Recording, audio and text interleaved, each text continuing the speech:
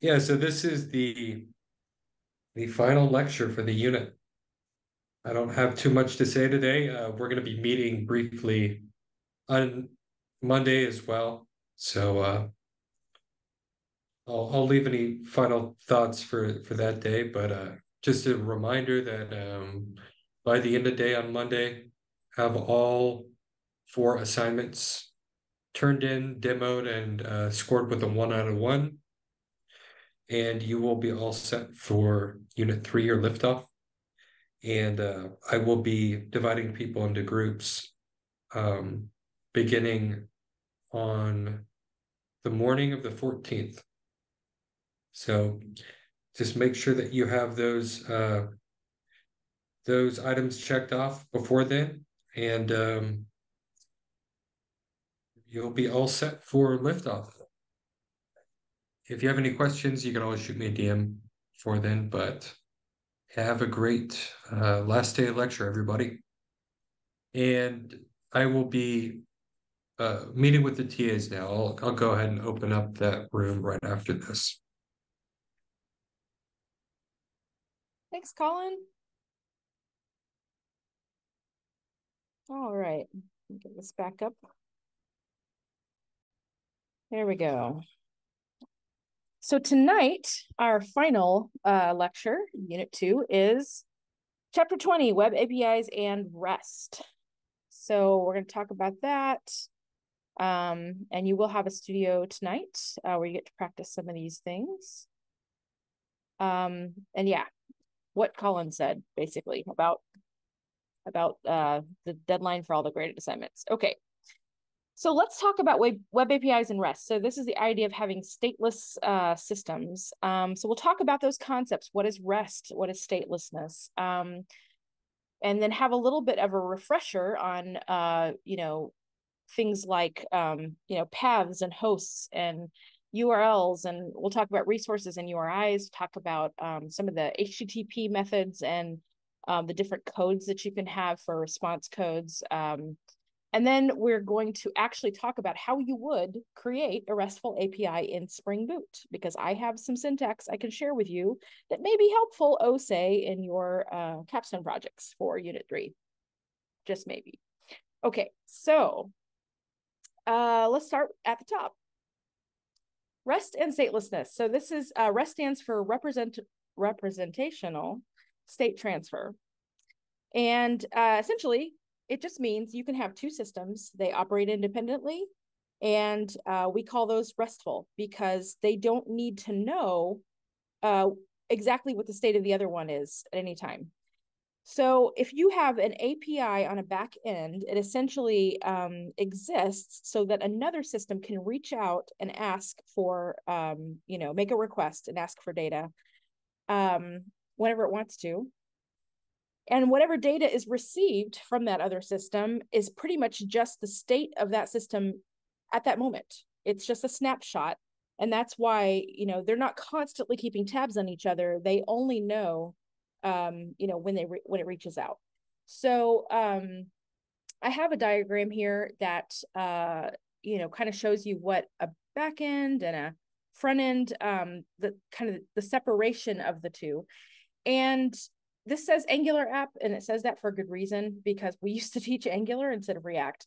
And the example I'm going to show you later tonight actually is still an Angular application, but the salient points would be the same for React. So don't worry about that part.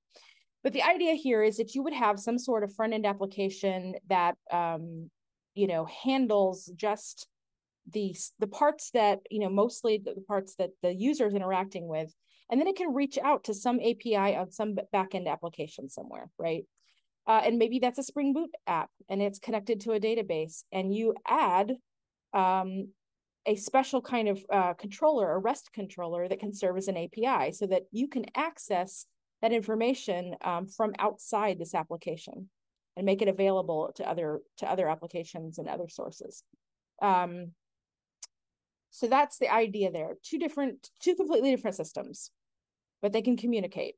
And so resources, URIs, and URLs. Resources just means retrievable data. So If you can request it and retrieve it from another source, that's a resource.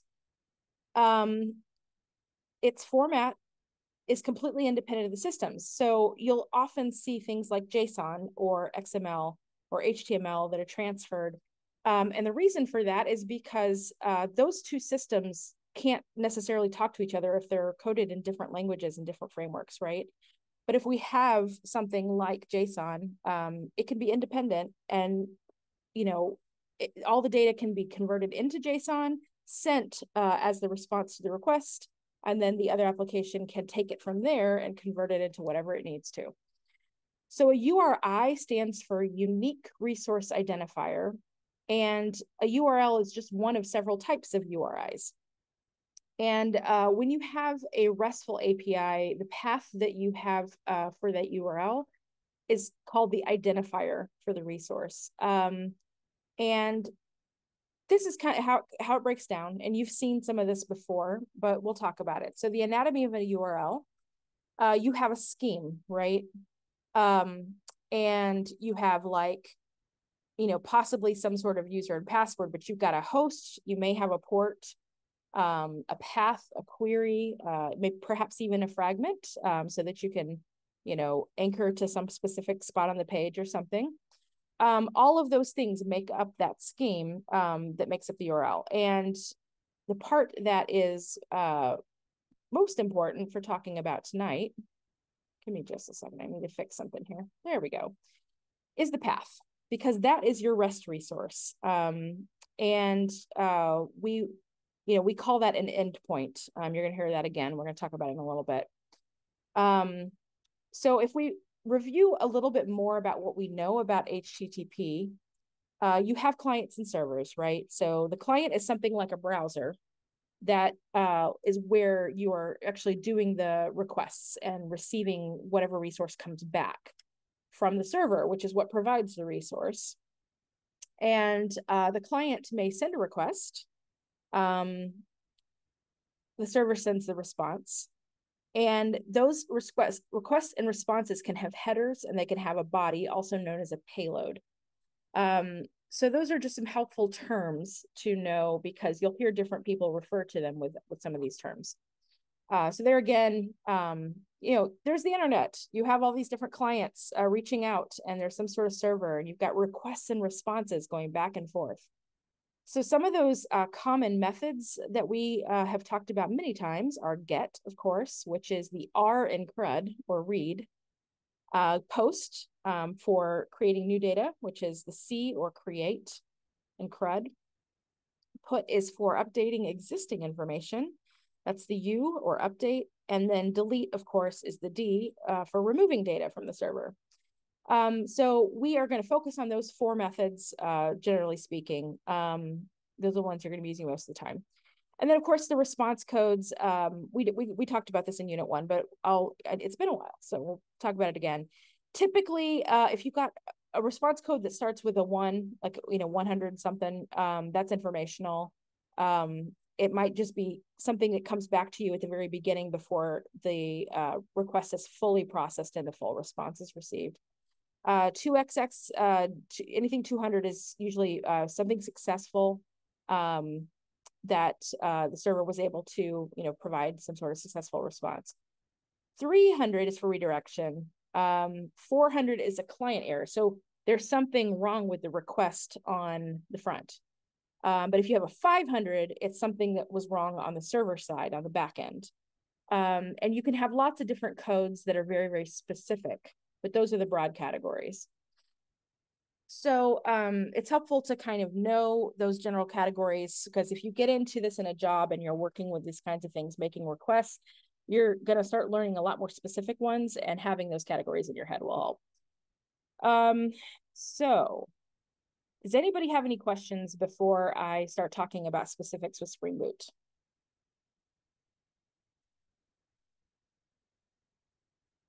Nope. Okay. So let's talk about creating a RESTful API in Spring Boot. What if you want your Spring Boot application to make your data available to someone else on the outside, or some other application that you have, created in a completely different framework like React or Angular? you would have to make a number of changes, and I'm going to kind of go over them one by one. First of all, you would want to create a new controller called a REST controller. And so you're going to use a different annotation. You're going to use REST controller instead of controller. It essentially just combines controller and response body into one. And because it makes sure that it knows that you're going to be actually like sending some sort of data straight, and you're not referring to a template or anything. You're just sending the data. So you remember from the very beginning when we learned about Spring Boot, we were using response body because we were not yet using templates, and we wanted to make sure that it knew we're sending you literal text or literal HTML or something that we want you to put on the page. So the same thing would be used for sending JSON. You want to auto wire any repositories that you need to tap into the database, just like you would in another controller. The data will automatically be serialized for transmission. So that's just a term that means it's put into the format that it needs to be put into so that the other system will be able to make sense of it, like JSON. So there's something we need to talk about that you ask, anybody who works with the stuff, and they'll say, "Ooh, cores, because it's can be a pain in the butt." But you need to know about it because it will be a pain in the butt.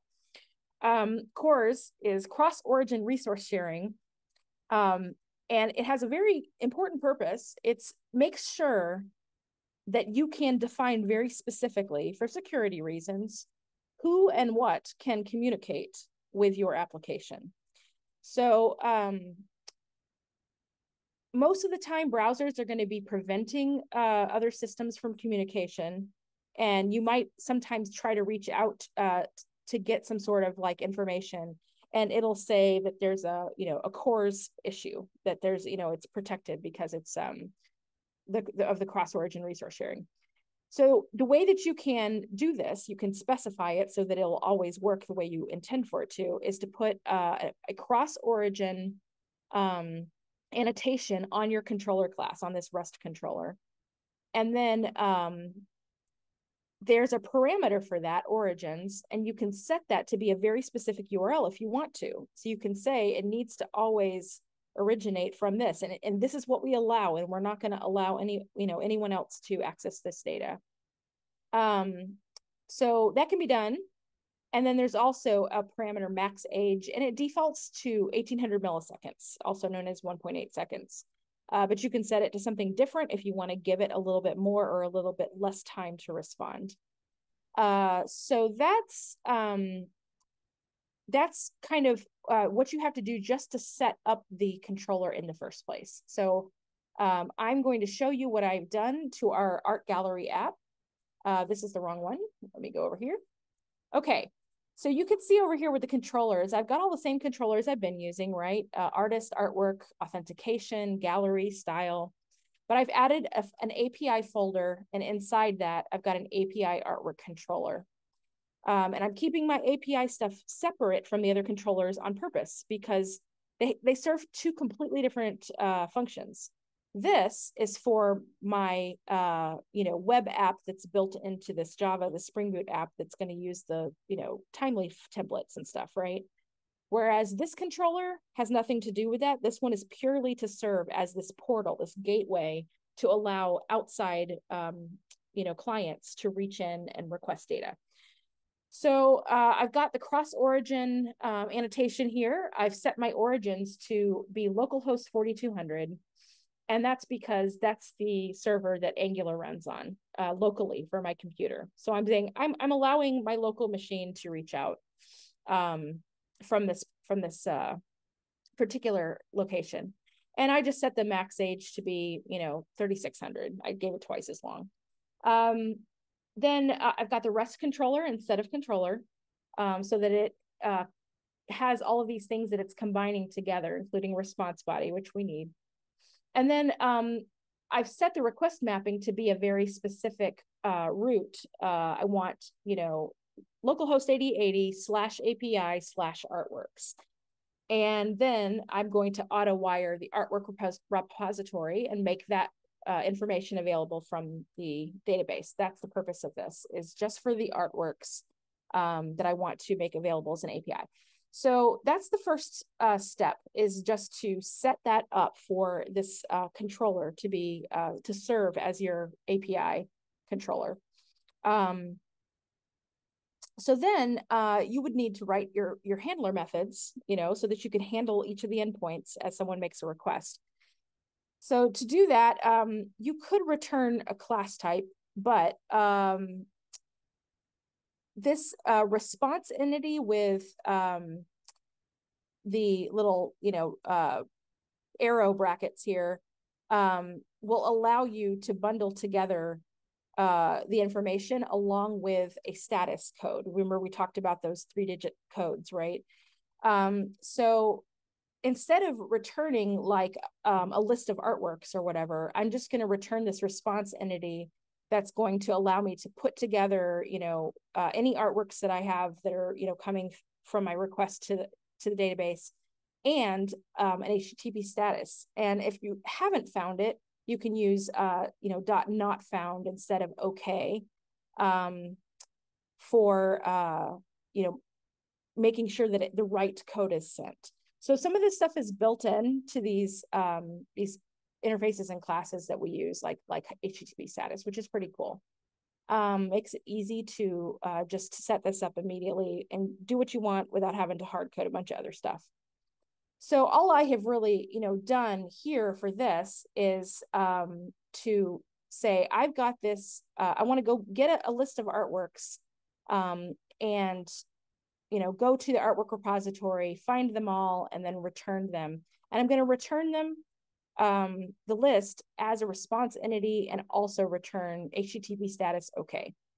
And for this one, I set it up pretty simply. It's actually simpler than it is on the slide, just because I know that there's always going to be at least one artwork in my database, the way I have it set up. So it's not a problem. But this one right here, the reason that looks different. Okay, sorry, let me go back.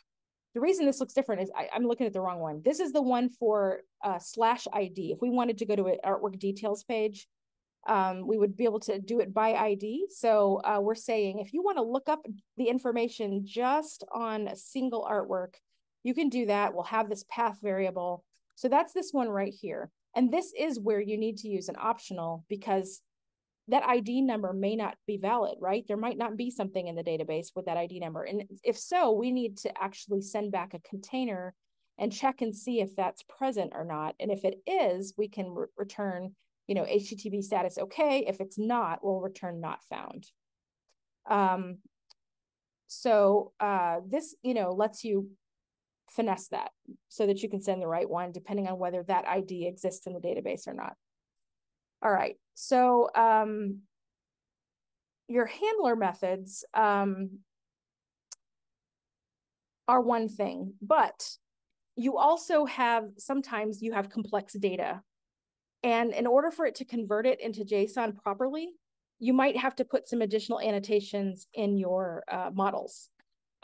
So for example, if you have one-to-many or many-to-many relationships, there's a little bit of complexity there, right? You have like lists of objects that are, being stored as part of it, like a single artwork. So there are some annotations that we can use to do this. The first one is JSON managed reference. That's the one that if you're sending the object of that class, so in this case, artworks, then you want to use this to refer to anything that also is an object. We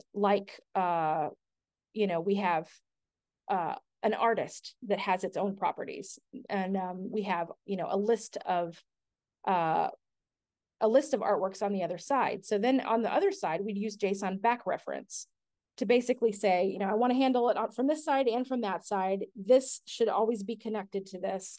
And we already have that connection with the mapped by, right? So let me show you an example of this. So we have artist right here, and it refers to one of these, right? That has a first name, a last name, a location. So in the artist model, I put JSON back reference to say, this is the thing I'm talking about that's gonna, have, this relationship, this mini relationship. And then over an artwork where we actually are referencing that object, we say JSON managed reference. And by putting both of those on there, it prevents there being an infinite loop where it's trying to reach out to database and make sense of the relationship and it's not making sense of it. So keep that in mind, that if you decide to, depending on how you do your data for your capstone project, you may need something like this if you have an object within an object that's coming from two different tables in your database. And so I've done the same thing with styles, right? This is a many-to-many relationship. So I have the JSON managed reference in artwork, and then over in style, I've got JSON back reference here to refer back to that list of artworks. And so it now knows to stop, looping and looping and looping forever, trying to figure it out. It's going to say, okay, gotcha, no problem, and then move on. Okay, so that'll take care of that. If you have fields or methods in the Java class that you want to not be included for some reason, you can add JSON ignore to them. And I'm trying to remember if I do actually have any of those. I don't think I do, but I could be wrong. Yeah, I don't think I do. But it's good to know, because every once in a while there might be something where it's like, I need this for this part of my application, but I don't actually want it to be included with any JSON that's sent off through an API. Melanie, you got a question? Yeah, I just wanted to ask, does basically the mapped by tell it like which, so like you have multiple of the annotations, like is that what tells it which one it's referring back to? Yeah, so when you use many to one and one to many like this, many to one is saying, okay, I've got many artworks that could be associated with one artist. Right. On the artist side, because this is in the artist, you have one to many, and you say, the name of the field on the other side of this is artist. So you're pointing back to that right there. Right, but I'm talking about like the JSON managed reference part. Because it already knows about the relationship in this sense. Okay, all you have to do is just have managed reference and then back reference, and you just make sure you got the right one on the right one. Okay. And it handles it from there. Yep. Perfect. Thank you. Yeah. Sneha?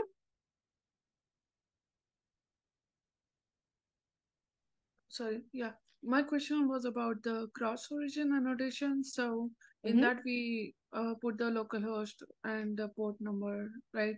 So can we like put that in configuration file, like application setting, and get it from there? Because I think companies don't like things like that exposed or something like that. Yeah, ordinarily, yes, you would have that in an environmental variable, or you'd have that like protected somewhere, because the only reason that I have it this way is just to be very obvious for you guys that I'm running this locally. It's the only place I'm running it.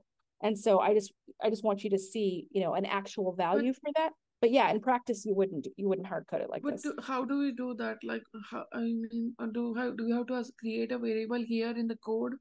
I just don't know how to do that. So I'm asking. There can be, you can have other files that you would import from that would store information like that. And then you also could use, if you're sharing this with people, you could also use environmental variables for that, just like you do for your database stuff.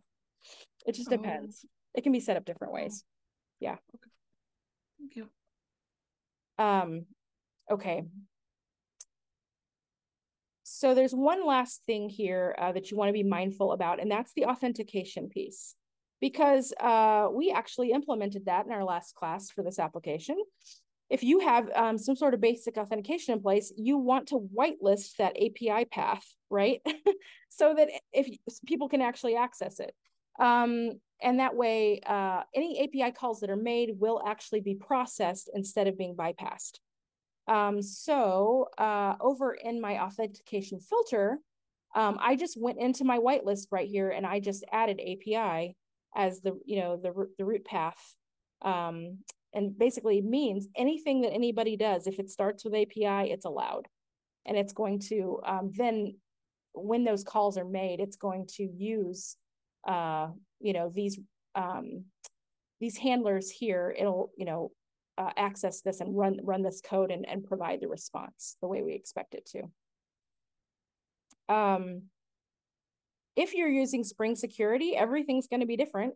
And so that is just a challenge for another day. Like I said before, if you want to tackle using Spring Security for your capstone project, you are welcome to. Students before have done it, but it is going to be a whole other thing. So I'm just showing you how to do it with the basic authentication that you've already learned. Okay. Does anybody have any other questions about anything I've talked about so far? Ooh. Okay. So it's a little early, and lecture may go pretty quick after this, but I'm going to go ahead and give us a 5-minute break now, and then when we come back, I'm going to demonstrate what it looks like to actually access the data from the other side, from the front. Okay. Now that you kind of know how you can set it up on the back, we need to do the other side. So we'll do that in 5 minutes. I will see you then.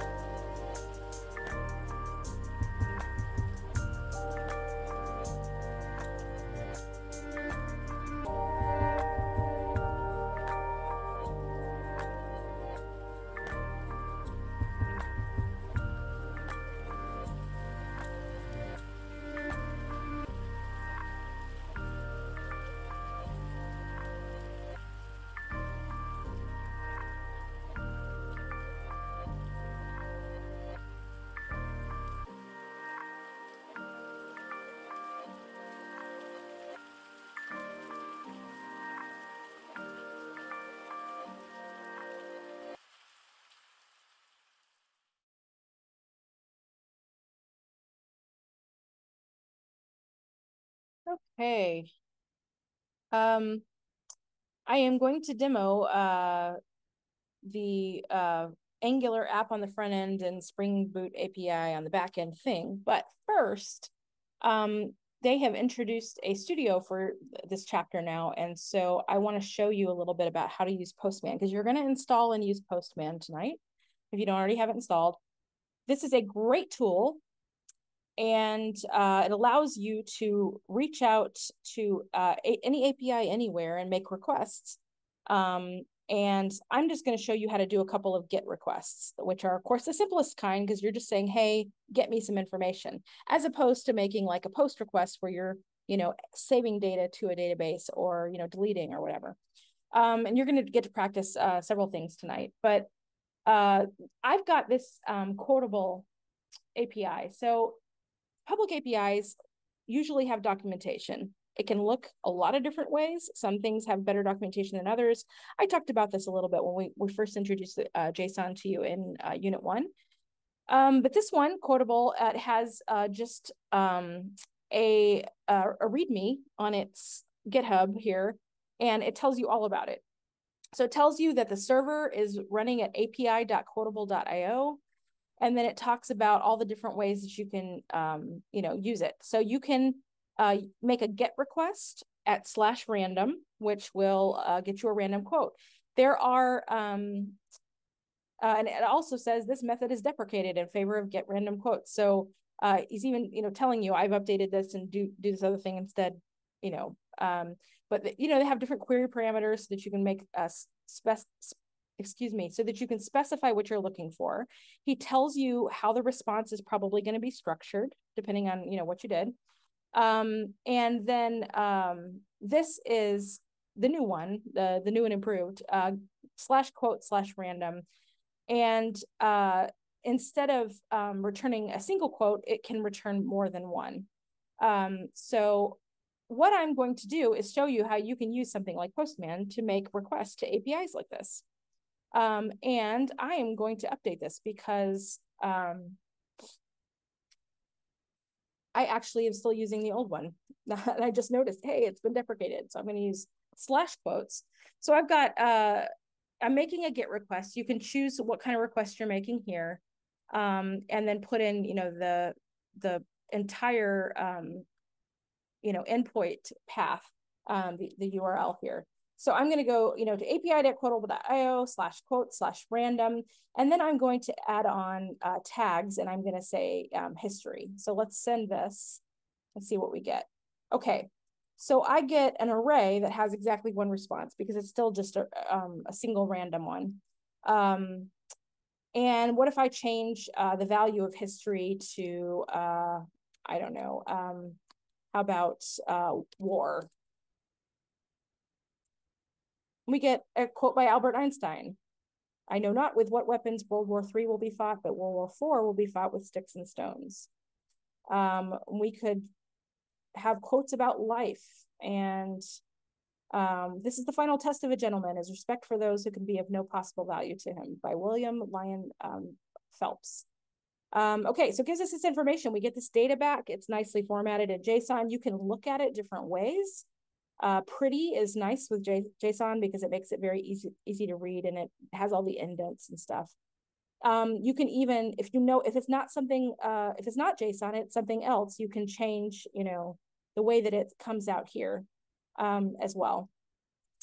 So what if we wanted to add another tag? I mean, they tell us here that there are other parameters, right? Like author. So what if I decided, okay, I'm not going to use a tag, but I do want to use author. So let's do author, and I'm going to say Albert Einstein and see if we get something different back. Yeah, so we get a different Albert Einstein quote. Feeling and longing are the motive forces behind all human endeavor and human creations. And those tags happen to be famous quotes and life. And so you could, use all these different parameters, and you notice that as I type things down here, it's updating it here for the entire URL, right? And so I could even add, this back in to add life and hit send again. And now we're getting a different quote by Albert Einstein about life because I actually decided to use both of those. So this is how this works. So let's say we wanted to do this for our backend application, right? So I can go over to IntelliJ here, and I need to get this up and running. It will not do us any good if it's not up and running.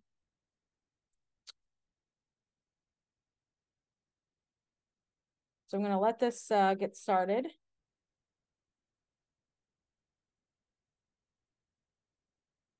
There it is. Tomcat started on port 8080. Okay.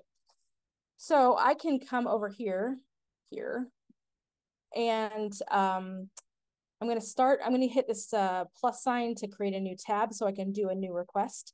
I do want get, so I'll leave that as it is. And I'm just going to put HTTP //localhost 8080 /API /artworks, because that's the endpoint that I set up, right?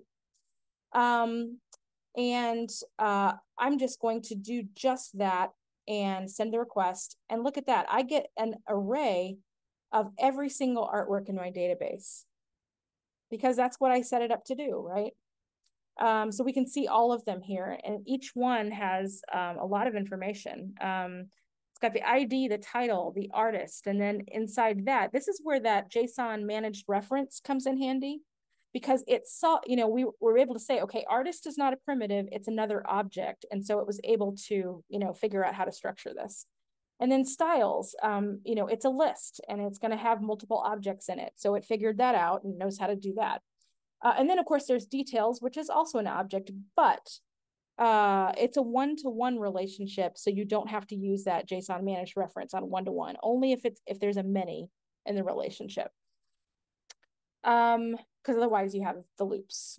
So all of it comes together into one nice big JSON object with all of the information about that artwork coming from the different tables in the database.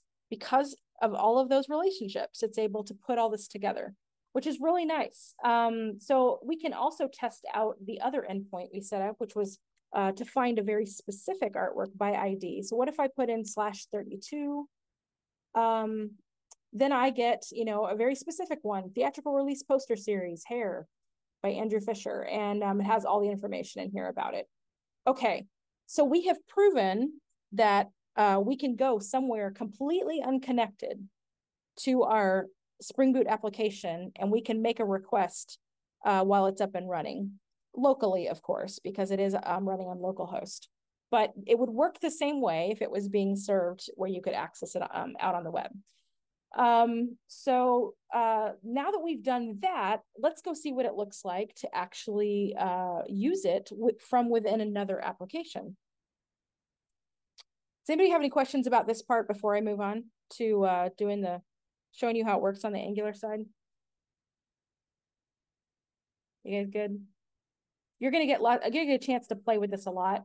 And I recommend that you go find other public APIs like Quotable and play around. Figure out, do I have to add any headers? Like, do I need to go in here and add any additional headers or anything like that? They're going to tell you what the requirements are for their API. And then you can test it in here before you go and try to test it in some application you're writing. Okay, so let's come over to VS Code. So this is an Angular application that I put together that's basically, because you remember how we said that our Spring Boot application, our Java web app essentially is like an administrative portal, right? This is where someone can go and they just log in just to manage the data. Well, what if you still wanted to have a front-facing site but using that same data from that same database, right? That's where the API comes in handy. So what this Angular application is a website for the general public. And it's going to look a little bit different than our admin did. I mean, it's got a lot of the same design, but it's going to, present the information differently. And I've kept it pretty simple. It really just presents the artworks in a nice format, and then it allows you to see details about them. That's about all it does right now. You do not need to worry about the fact that you don't know Angular. What's important is that we're fetching the data using some JavaScript here that is the same way that you would do it if you were doing it with React, okay? And I've created an asynchronous method here called fetch artworks that goes and awaits the response, and then once it has the response, it waits for it to be unpackaged properly. And I have this set up. I have a class set up that enables me to actually structure it the way that I want the data to. And then I go through the payload, which is an array of all these different artworks. And I go through each one and I set the data exactly how I want to, using my classes and all of this. And I get everything, all put in there so that it kind of mirrors what you would see here. But it's a JavaScript object, and instead of JSON. So I get all that done, and then I sort the list, and then I change my isLoading Boolean to false. And you remember when I was teaching you guys about React, you learned the use state hook, and that would be where like maybe your list of artworks in React would be stored in state, right, with a state variable. And I also taught you about use effect. Use effect is kind of the React equivalent of this ng on init. One of the ways you can use the use effect hook is to set something to run as soon as the component starts to load. This is what this is doing. And so it calls it and then makes sure that the data comes in before we say the page is loaded. And then over in the template with the HTML, we say, we're only going to load this information once the data is there, because we're going to wait for this to be true. So you would do the similar thing like I showed you with React. This is just you're just seeing how it's done in Angular, but it's the same concept, even if the syntax is a little bit different. So that's all you really need to know, is that this would be one way that you could just go get the data that you want for this page, make sure it's here, and then we can actually get this up and running. So I'm going to say ng serve to get this Angular app up and running. It's thinking about it. Okay, so React applications, the ones that we were creating were running on port 3000, right? Angular runs on 4200. So what we're going to do when this is done is we're going to go to localhost 4200, and then we'll see this application running in the browser. Okay, and you can see it right here. I'm going to command click on this to take us there. And look at this. It's going to take a second for all the images to load, because I did not create like smaller versions of them just for this. They're the original sizes. But I've got this in what's called a masonry layout. It's kind of like what you see on Pinterest. They kind of pioneered it, I think. But yeah, so I've got some CSS going on behind the scenes. It's making this look the way that it does. But you can see I've got all these little tiles that show off, each piece of art. And then I can click into any one of them, and it takes me to this details page. And that's where you see the /artwork/20. And I have my Angular application set up to, kind of mimic the same path that you would have if you were doing it straight with like Postman or something. It's similar. So this is just got a larger image and all the information and stuff, and you can go back, and the way this is running right now, the images have to load every single time, but that's just because I did not put a lot of extra work into preventing that, but that's okay. So this is a completely different application on a completely different framework running on a completely different port, but we can still go to localhost 8080, and we can still access our other application and see its interface, because the admin portal is actually being run directly from the Spring app, right? It's got all those controllers that are controlling all these routes the way that we set it up, and we can log in. I'm trying to password. Yeah, there we go. Okay, and we can still use this application as well on a different port, at port 8080. They're two completely different websites, but one of them is being served directly by the Java application. The other one is being served as an Angular application, and it's using the API endpoint to get to the data from the database. So that's the difference. Who has questions?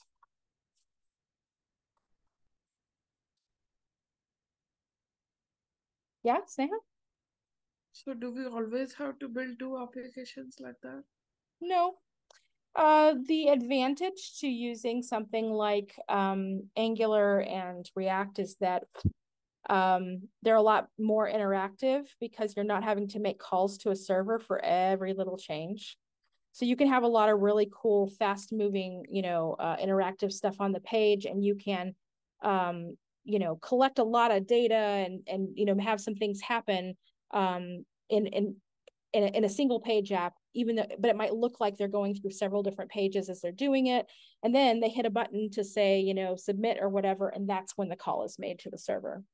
Whereas when you have, your Java application, every single time you change, routes and go to the next thing, it's running those controllers every single time. Makes sense. Yeah.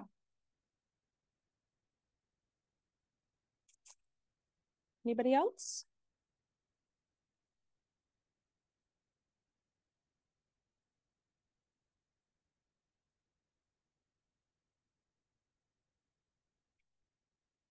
Yeah, so I don't have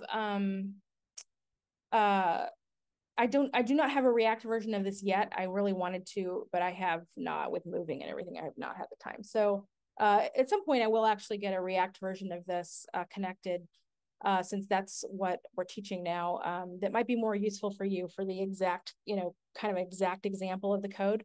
But you can still look at this and play, toy around with it a little bit, and you'll get the gist of it. The file structure is a little bit different because the components are stored with groups of files that belong together.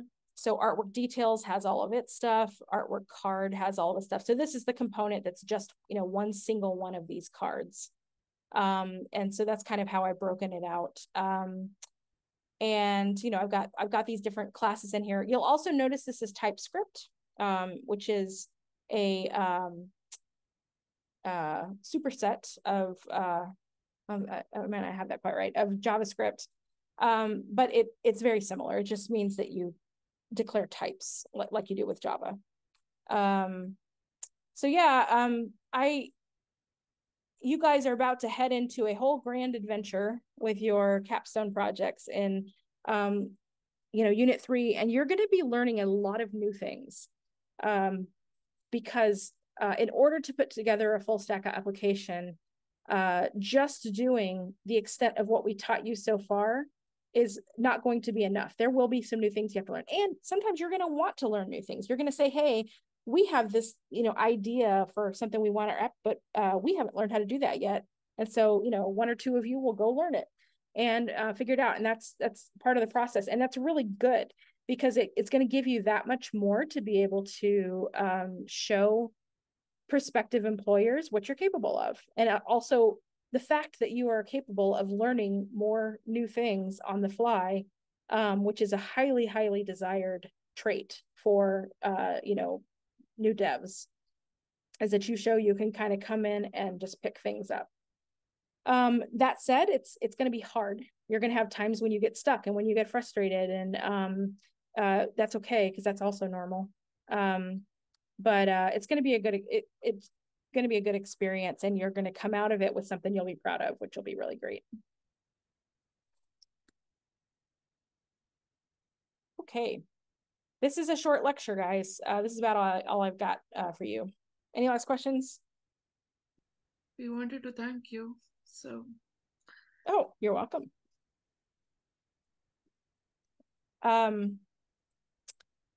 So yeah, all you have left for this unit anyway is the catch-up class on Monday. If you need it to wrap a few things up, your TAs will be available, but I highly encourage you to hit up their office hours between now and then so that you can get things done and they can get stuff graded and marked off for you. And not everything is too last minute. Okay, so for studio tonight, you are going to consume a coding events API with Postman. So they've created a new version of the coding events application that actually has an API that can be consumed. That's what you call it when you reach out to these endpoints and make these requests. So you're going to install Postman. You will fork and clone and then serve that API application that they provide for you for this coding events API. And then you're going to use Postman to make requests. You're going to perform different CRUD operations on the data in the database through the API. Kind of like you saw me do with these GET requests where I was just reaching out to get information, but you're going to do more than that. So that is, in the curriculum in chapter 20. So you guys can head off and get started with that. And you've got plenty of time. And if you're still working on any of your graded assignments, you'll probably have time for that too.